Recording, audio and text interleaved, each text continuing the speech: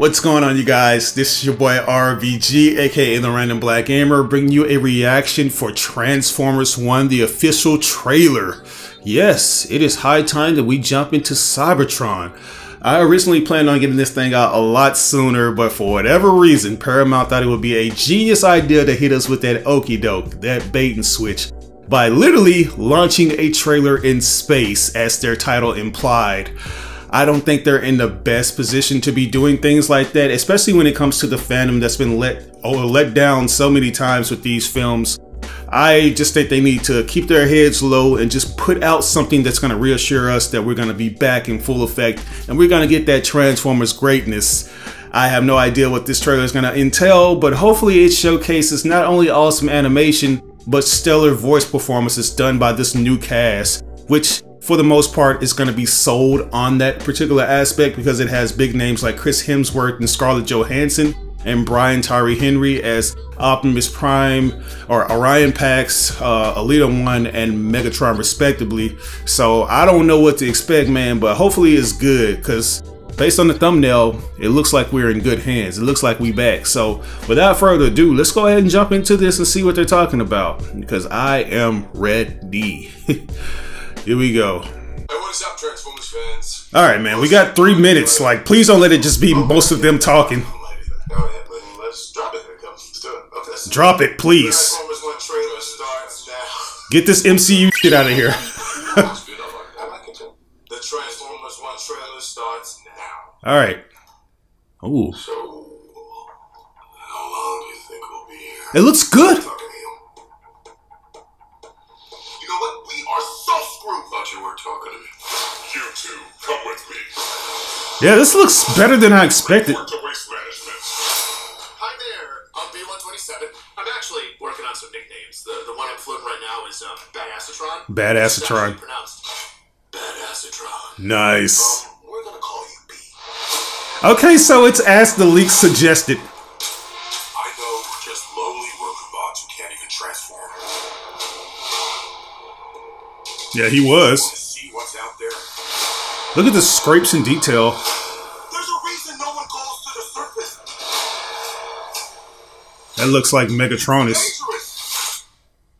Why'd you bring jetpacks? If we survive this, I'm gonna kill you. I accept those terms. Okay. Cybertron looks beautiful.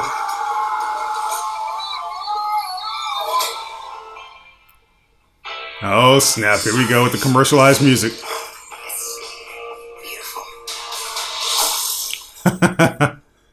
Pure beauty. You have proven yourself worthy. Take me. Oh, it's Alpha Trion. Your full potential. The cogs. Okay, transformation cogs. It's time to show them we are more than meets the eye. Here we go. Transform now. On 3, 1.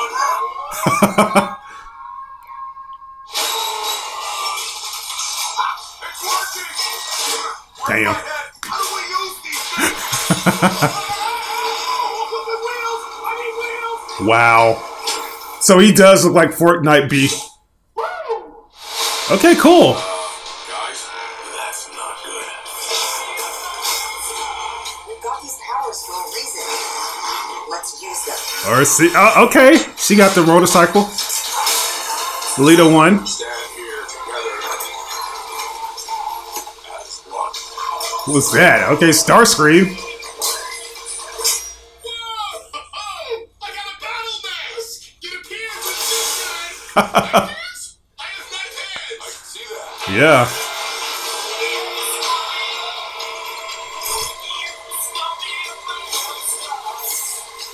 God, why does B look so gold? These are not the bad guys. Why did you cut the door? He just wanted to. No, it was already like that. Right? Yes, that's right. It was, yeah, it's already like that. Yeah, that's right.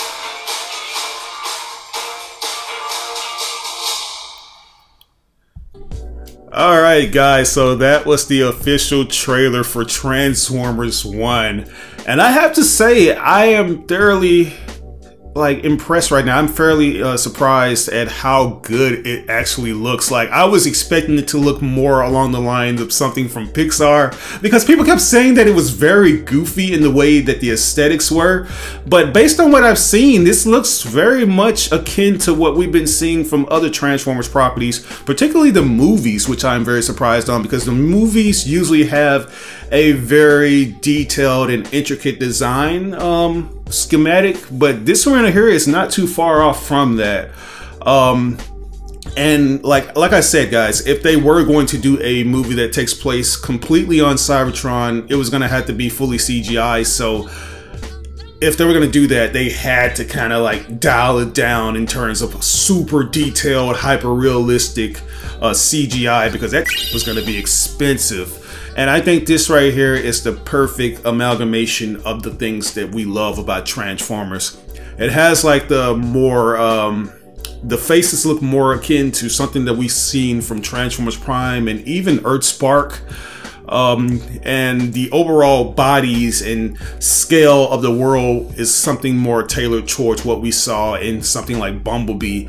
In terms of the voice acting is as it was suggested it to be. Like, people that have been able to attend CinemaCon, they said that, yeah, they were surprised at how well Chris Hemsworth pretty much melted into this role of Orion Pax.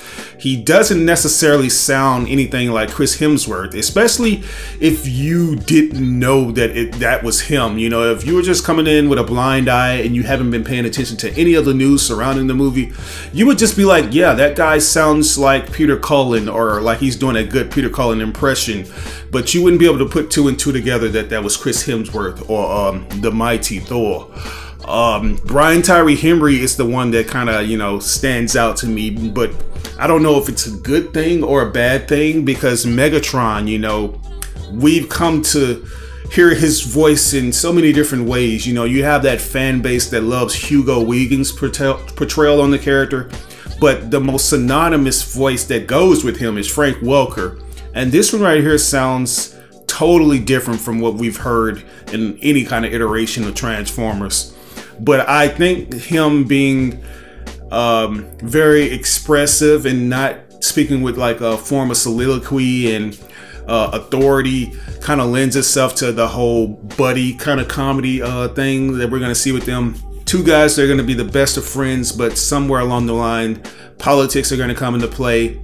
It's already been shown in this trailer, it's already alluded to that classism is going to be a major element where the oppressed or the lower class characters get looked down upon by the hierarchy or this higher class of characters. And if you read the Transformers comics, you already know that classism isn't the word to use when it comes to this. It's more so functionism, where characters get put in certain roles based on their functions or what they can transform into. And I like how we're going to explore that, you know, that element as well. Like with transforming, you can see that they have the transformation cogs that were given to them by Alpha Trion, who looks very good. It looks like what the leaks described him to be, a very aged and weathered character, where you can see like foliage going all on his joints and stuff to really emphasize that, yeah, he's one of the older Cybertronians, you know. But yeah, he's giving them the transformation cog, and we're gonna see them gradually change into the characters we know them to be as the movie progresses. You know, Alita 1, I feel like they should have named her Ariel like in the original G1 material. It would have made more sense that way, and then she becomes Alita 1. But, you know, the other characters such as Orion Pax, Megatron, and B217 or B127, they are going to eventually gain their monikers by the time, you know, things come to a close in this movie. Cybertron looks really good though, man. Like, that's the thing that I am going to enjoy seeing the most, because like I've said, just as much as these guys are characters, Cybertron is its own character, and they really need to show that. They need to show that this thing literally is a living sentient planet that's full of all the different surprises, you know. Like, I think the core audience of Transformers fans have kind of witnessed that over and over again, but there's still a audience at large consisting of a lot of casuals that don't realize how cool Cybertron can be. You know, it's similar to Earth in a lot of ways, but it has its own things too. You know, they have the Energon bars. You have like certain classes of characters that started off very rich, you know, like Blur, who was a Velocitronian, a racer that all he does is race. So yeah, I really want to see those things, man. But anyways, guys, that's all I got for you today. Be on the lookout for my breakdown on this trailer, because there's a lot to just dig into and, you know, discover within all the things they showed us. So yeah, be on the lookout for that. As always, I asked you to like or dislike the video. It doesn't have to be a thumbs up, it can be a thumbs down. But if you really enjoyed this video and you want to help your boy out, be sure to share it with all your friends and family members on all the different social media outlets. Sharing is caring. Well, once again, this is your boy RBG, aka The Random Black Gamer. I'll catch you guys next time. Peace out.